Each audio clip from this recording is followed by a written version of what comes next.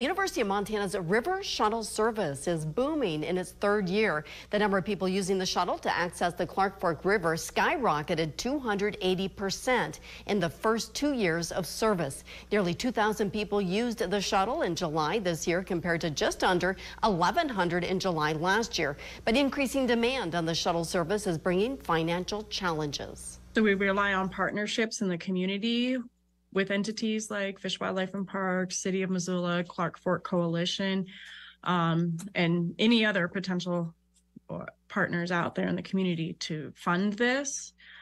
Students benefit from it, but so does the general public.